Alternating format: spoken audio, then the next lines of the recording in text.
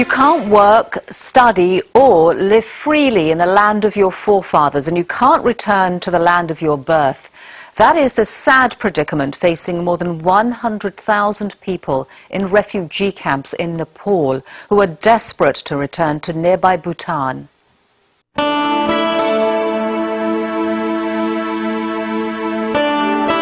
Beldangi looks like a typical Nepalese village. A midwife advises a client on her pregnancy, and a young man plays football with his friends. But in fact, this is no ordinary village. This is a refugee camp. These people are stateless, with no country they can officially call their own. They can't even set foot beyond the boundaries of the camp without written permission. For us, the life is very limited and we are very restricted. We are not allowed to go outside and work.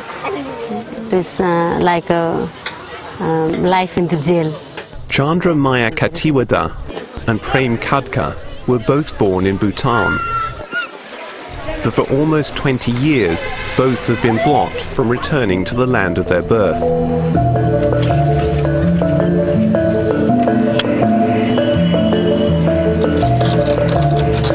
In Bhutan, Chandra used to work as a qualified midwife, but now she has to share a hut with her family and misses the spacious living she enjoyed in her earlier life.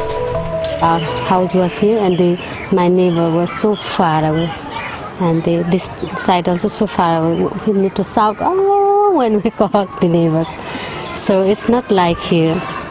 Chandra is a descendant of Nepalese people who began migrating to nearby Bhutan over a century ago, when they were recruited to cultivate land there.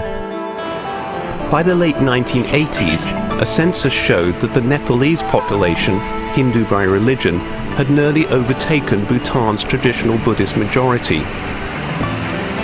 Amid fears that Buddhist culture would be overwhelmed, the country's former ruler, King Jigme Sigme Wangchuk, imposed tough new citizenship laws on ethnic Nepalese. Their language was banned in school, and many were accused of being illegal immigrants. That's what happened to Chandra's parents. They gave us 15 days notice to vacate our houses. If we did not obey, we would be put in jail. As violence and fear spread, Chandra's parents joined a massive exodus back to Nepal. They were taking all the men and beating them. I feared that my husband would be beaten too. Chandra was completely unaware of all this. She lived many miles from her parents and had no idea they'd left. But 6 months later, she was confronted by a Bhutanese official who demanded that she leave immediately. He did like, oh, you are still here. You should have left the country already. You are still here. Nobody told you anything. I thought I was lost. So scared. Then a fellow refugee brought Chandra here to Beldangi camp in Nepal, where she was reunited with her family. In all, more than 100,000 ethnic Nepalese became refugees. Most maintain they are legal citizens of Bhutan, a claim denied by Bhutan's Minister of Information, Leonpo Kanku Wangchuk. The issue of actually the people in the camps in Nepal is not a typical refugee issue. It's far more complex. It has its genesis in illegal immigration as far as Bhutan is concerned. Meanwhile, their new host country, Nepal, ravaged by its recently ended civil war, also balks at granting them citizenship. Nepal's Undersecretary of Foreign Affairs, Rudra Kumar. Nepal gave them this humanitarian assistance in the hope that they will be going back to their country. We ourselves have a lot of problems here, and it is not possible for us to accommodate them in this country. 15 rounds of talks between the governments of Nepal and Bhutan have failed to break this impasse. But that's done nothing to diminish the refugees' longing to return. They teach their children the national anthem of Bhutan, a country they've never been to.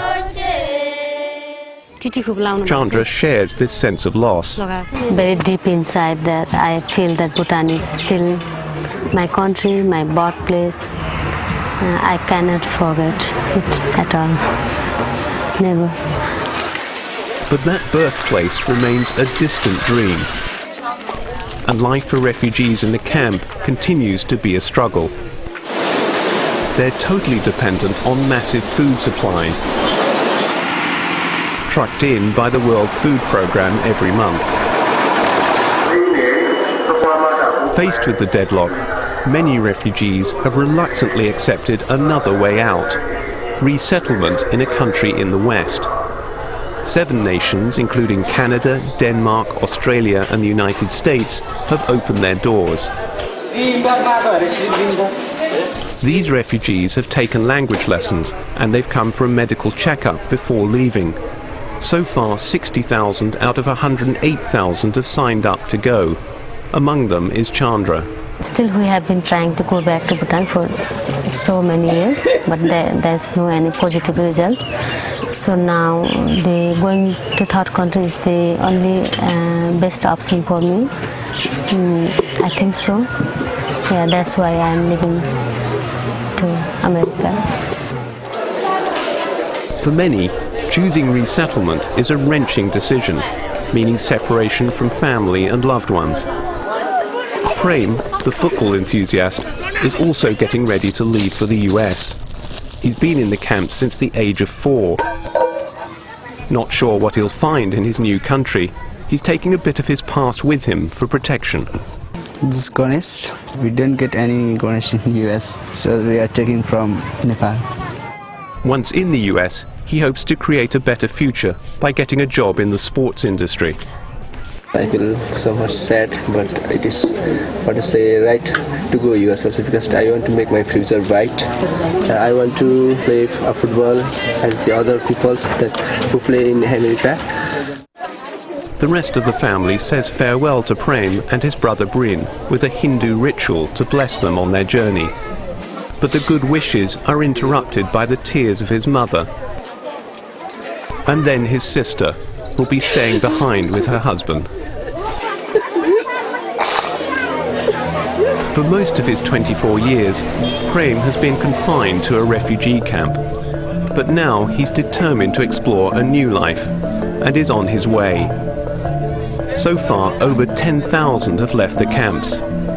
Many thousands more refugees are set to follow him, for the promise of finding a state where they can at last become free citizens.